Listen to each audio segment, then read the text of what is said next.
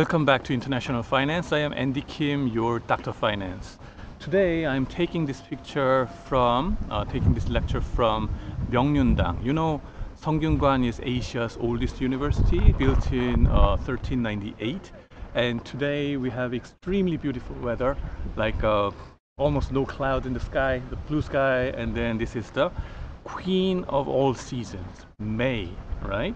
So why don't I take the videos outside so that you could at least enjoy this beautiful weather over the screen. If we did not have if we had not have this pandemic, right, I must have taken you out and then let you do some group studies in this Myeongyundang area and do your group discussions and come back, right?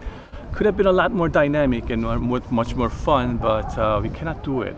But instead, at least, let me enjoy myself and then let you see it, right? This beautiful weather and then this beautiful, gorgeous place, historically meaningful one. So that's my idea. And then you see, just to give you some more background, this is Myeongyundang, where all those scholars were discussing those political ideals, how to manage the country virtuously, and then how to make these people live better life, right? Things like that. And then there you see around, we have dormitory places for those scholars, young students, and then the people around. And then you see some of the big trees, ginkgo trees, which is the symbol of our university, SungKyunKwan. And then likewise, this is a very, very beautiful place, right? And you see 국제관 over there, International Hall, and together with it, the headquarters building of the university, right? So very beautiful place and beautiful weather. I just cannot, do other ways than this, right? I hope you like my lecture today. And then today we're going to cover international equity market. For that part, the Coupang's IPO took place in March 11th, right? Almost like 2 months ago. And Coupang, supposedly Amazon of Korea, they say, whether you agree or not, or Amazon of Asia. The CEO is Korean American guy, or more of a Korean kind of. But still, why did they issue their equity and float their equity shares in New York Stock Exchange instead of Korean Stock Exchange? Or other Asian markets like Singapore Exchange or Tokyo, right? Why would they do it? And then IPO underpricing and IPO first day return, all these kind of things, and then IPO underperformance until now, right? That's a very interesting issues going on. So it's very exciting time to study finance in Korea. Together with this Coupang kind of issues, and then for international finance guys like you and me, this is a fantastic time to study it. And then, moreover, this Myeongyundang place is much more meaningful together with that discussions, right? So wait for that, all right? See you. Likewise, we are going to cover international equity market today. Recently, Coupang's IPO in New York Stock Exchange was a hot issue, especially in Korea, as well as for those of you who are interested in tech stocks and investing in the stock market, right? Now, the size of it, okay, was huge. The Coupang is largest foreign IPO in US since Alibaba. You know that Alibaba e-commerce company, the world's largest one, led by Jack Ma. And then what you see on your horizontal axis is the gross proceeds, including over allotments in $1 billion, right? When it comes to Alibaba Group Holdings, which was in 2014, that was $25 billion they got in cash, right? Proceeds. And General Motors, 2010, they got like $18 billion. How about Facebook? $16 billion. Uber Technologies, $8 billion. Coupang, $4.55 billion, almost like $5 billion worth, right? Of course, their market cap was more than $100 billion on the first day of the IPO, which was very amazing. I mean, 백조원 in Korean won unit, right? Amazing one. So March 11th, 2021, CPNG, Coupang, that's a stock ticker of Coupang at New York Stock Exchange, NYSE. And what you see over here is the opening bell of NYSE. I once visited NYSE, and then there we found an opening bell going on like that every day. If there is a company doing IPOs, right? Their CEOs and company representatives come up to this, board members, right? Come up to this second floor, how do you say, terrace kind of place in New York Stock Exchange, and then ring the bell, dang, dang, dang, dang, dang, dang, dang, dang, dang, that alarms, right? It's the beginning of the trading session for that morning, right? And then they clap their hands like that. That's a good big celebration. And then South Korean company, or should I say South Korean company, or rather American company, at least doing business in Asia and Korea, right? They were doing it. South Korean e-commerce company Coupang made its market debut Thursday on the New York Stock Exchange through an IPO and is now trading under the ticker symbol Coupang CPNG. And then the company's stock began trading at $63.5 a piece, giving Coupang a market cap of $102 billion, right? On the first day. And then you see that $63.5 a piece is not their IPO price. It is just first trading offshoot.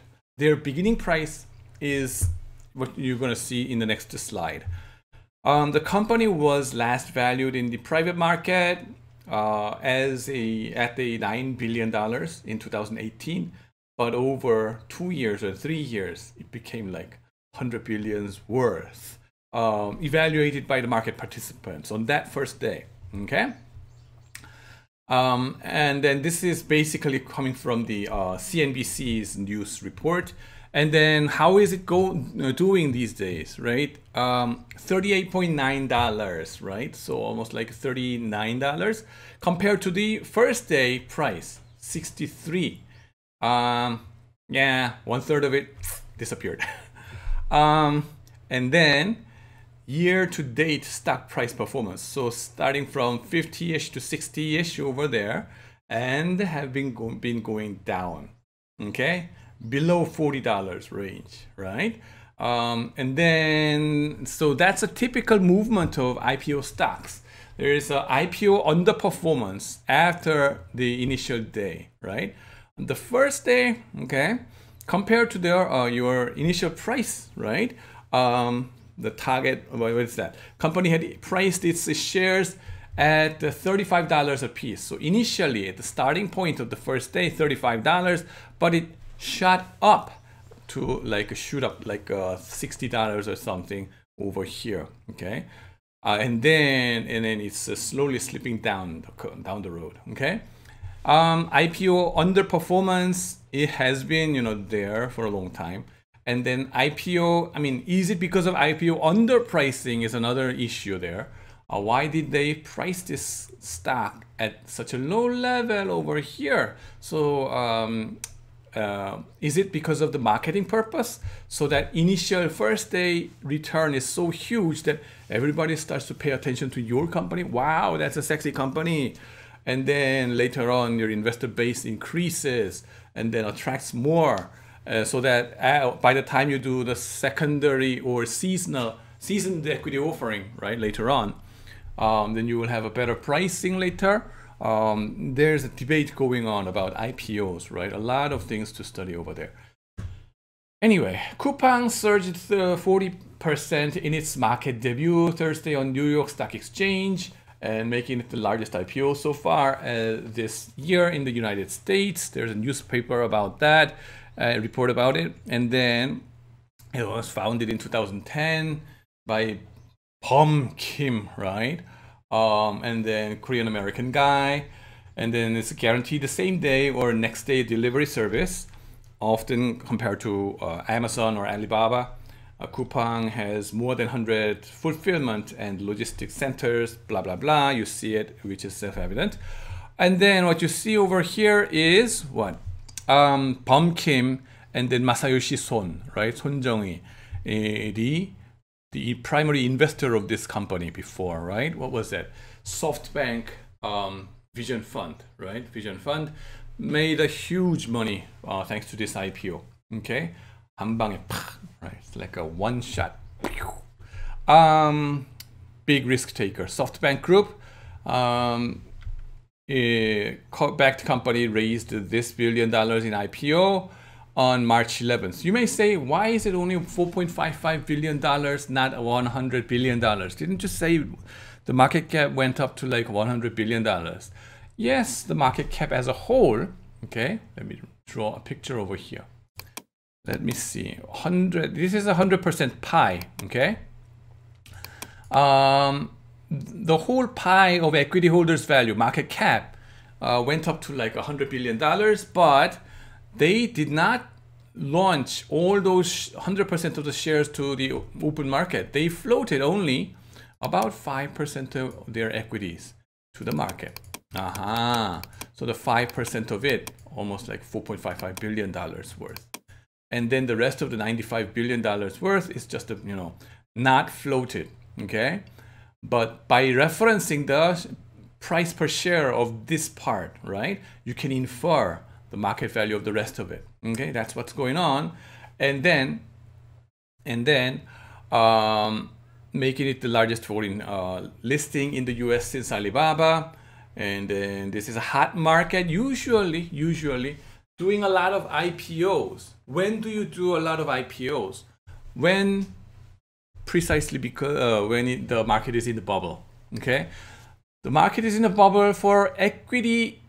What is that? The CFO's perspective. From Coupang's CFO's perspective, okay, the equity is least discounted, the easiest to raise capital, okay, when the equity market is in a bubble. 물 들어올 때 넣어줘라. It's like everybody is going crazy about the equity instead of debt, right? That's typically, that's what's happening this year and the last year, right? So Coupang's CFO, this is the best time to launch our equity and then float it in the market and get the best price out of it. So get the maximum cash out of it right now. If they do 1 year later from today, right? They must have, I bet, okay, let me see this video next year. But I bet the equity price will go down or crash like crazy. Disadvantages to do IPO. So the CFO must have been happy about in this company. Okay, that's something called market timing, behavioral finance idea. Okay, and then one of the symptoms of high market sentiment is, there's a frequent IPOs going on, and then the first day IPO performance is big, like 따상, like a kind of things happening. That's a typical symptom of bubble. Yes. Good luck. And then Coupang sold 30 million shares and $35 each. Yeah, higher than estimated per share price range of this, according to SEC filings. Now, all these kind of reports have been there. And then one of the questions important to ask is why US market? Even though this is virtually Korean company, I would say 100% of their business is in Korea, almost 100%, right? Why did they do it? Okay, a handful of issues are there. Some of the issues, okay, could be like dual shareholding structure. Korea doesn't allow dual shareholding structure. Dual shareholding, dual class shareholding, right? Dual class A, class B shares, right? Number of voting rights per share differs. Dual class. So the owner wants to keep, owners never want to lose their, control over the firms, right? The managing power, right? Control right. We say control rights versus voting rights. What's that? The cash flow rights. Come on. Cash flow rights. Right. Yeah. Control rights versus cash flow rights. This is about voting, right? As the company manager or the guy with the power. You want to keep as much as voting right as much as possible, but at the same time, you don't want to miss the cash inflow coming in when you do IPOs. So in the US, they say, well, you can split the shares into dual class structure so that maybe class A shares, one voting right per share. Maybe B could have like 10 voting rights or 20 or whatever, right? Voting rights per share. And the thing is, the owners just keep the class B shares, and then the other non-owners, right? Non-owners, families or other investors doing IPO, you do the IPO for class A shares, okay? So no matter how much they buy and sell, your control rights as a big shareholder will not be disturbed, okay? The company will be under your control. So that's partially why, that may be why this Coupang chose NYSE instead of Korean Stock Exchange, right? That throws some questions to Korean investors or the regulators or journalists. Some of these journalists were criticizing Korean stock market structure.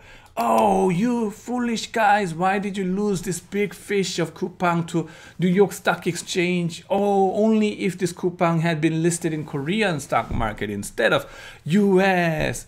All because of your bad policy that, Korea never allows dual class shareholding structure. That throws a question of corporate governance, right? Corporate governance.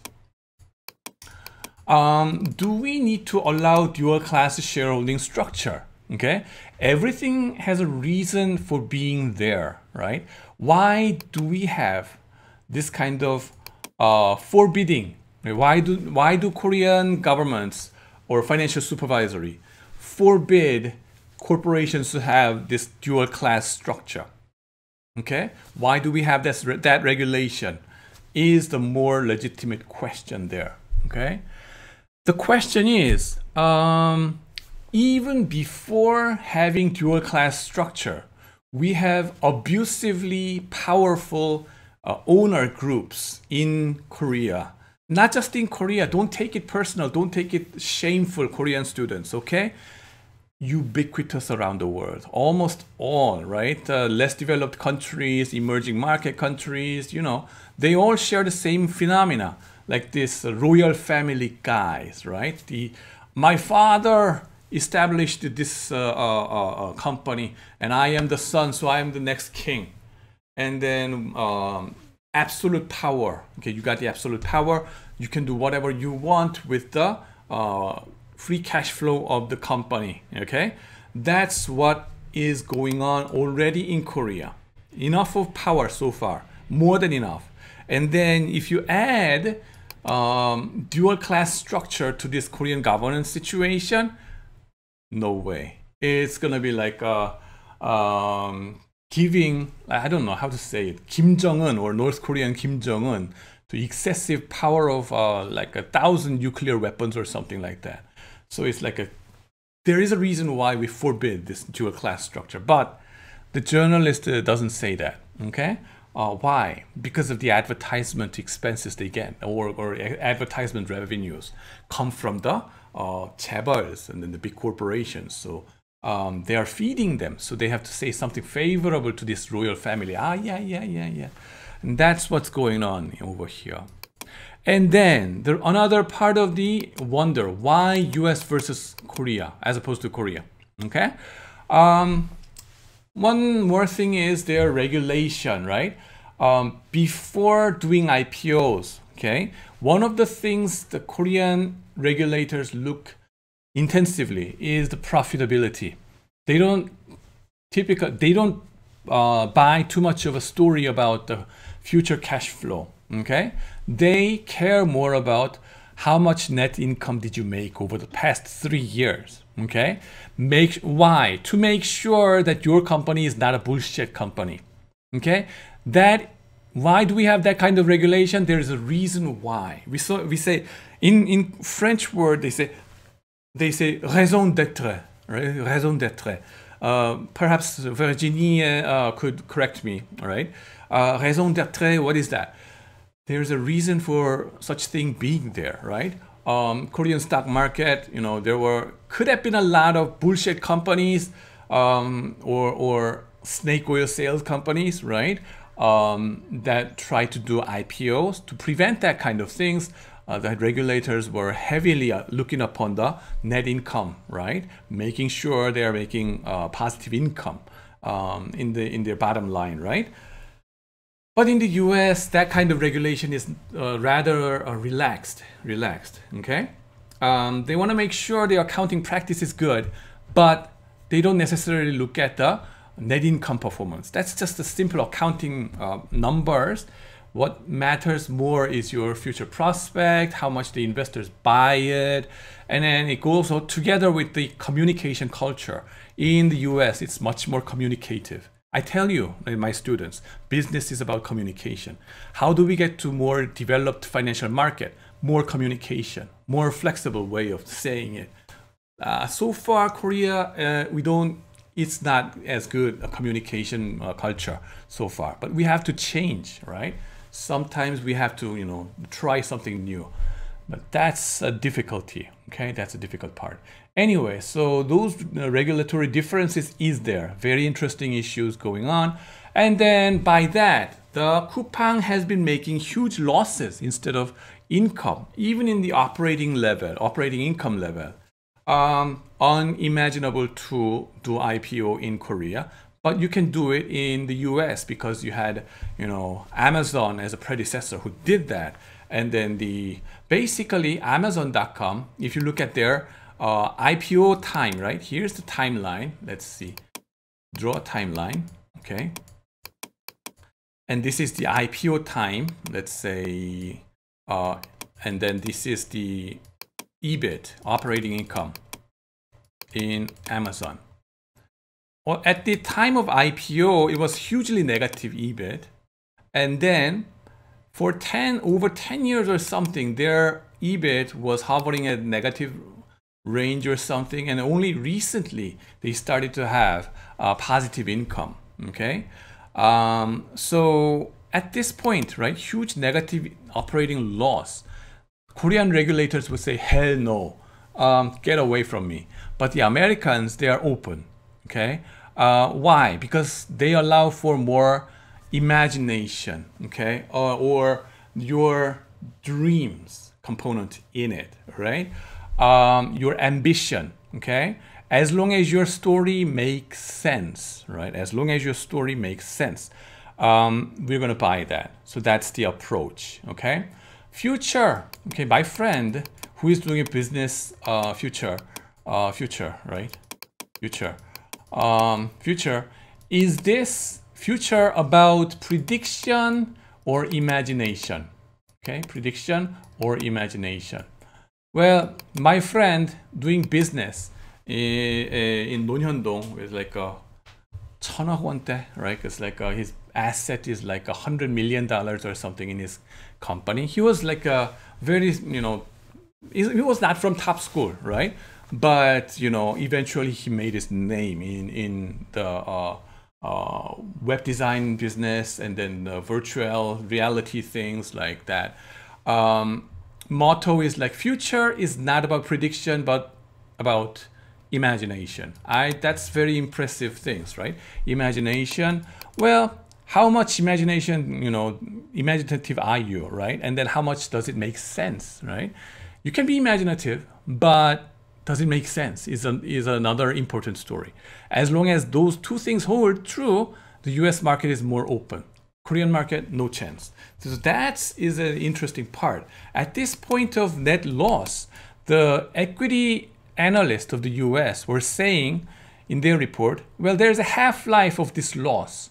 반감기. Half of it will go away next year. The half of it will go away the following year. Half and half like that. Eventually, if we go into the industry target EBIT margin kind of things later. Okay, so that kind of valuation technique, DCF storytelling, works in America, not in Korea, based on the regulatory decisions, right? So that's a big difference. And then we have a lot of things to say in this chapter. So let's go. Chapter outline. Yeah, you see this, right? We're going to go through all these kind of discussions, all right? So wait for that. Thank you for watching.